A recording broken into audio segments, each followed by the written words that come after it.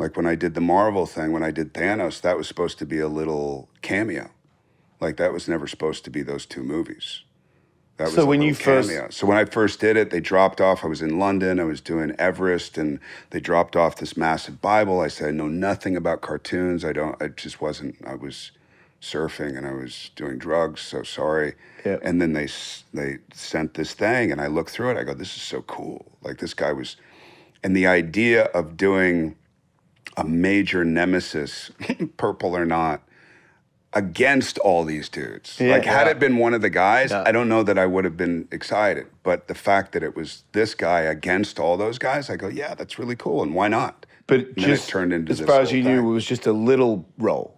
What shifted the way you, like, when did they decide to? I think, I don't know for sure, but I know when we started to do it, I think they were really happy with it. You know, I think that was because of them too. It wasn't necessarily because of me, because I went in with this kind of like Richard Burton kind of Shakespearean thing, and they were like, yeah, that's not, what you're doing is not really working, which is fine, that happens. And they were like, you know, we see him more relaxed and kind of itching his nose. And I was like, oh, because when you think of mocap, you think, what am I supposed to do? Something dynamic?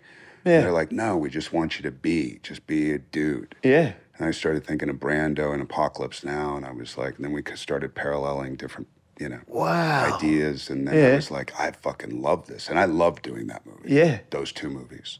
But it progressively they put more of you in. Like, how does it work? So where they then add I think somebody? they had ideas, and they were like, what if we book in this 10 years with this guy Thanos, and we'll bring everybody together and we'll do a thing? And I was like, yeah, I'm in. Yeah. That's cool. I'll do it. But then monetarily, it was successful. You know, Right. it made like $5-point-something billion altogether.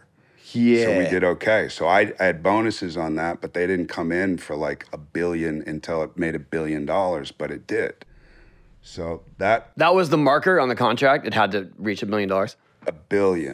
Oh my God. Yeah, I'm like, that's For never it to going to unlock, like, that's never a going to bonus happen for him. That's That's never so going to happen. wild. So yeah, not to get into all that stuff, but it was so it, you know, so when you have monetary success, it gets confusing. Because then you get used to that money, or you buy a house, or you do a nice thing, and you have people over and you have it catered, and then you're like, that can't be a one-off. So what if I do that again? Well, then, you know, you start to play into that, which I always struggle with, always.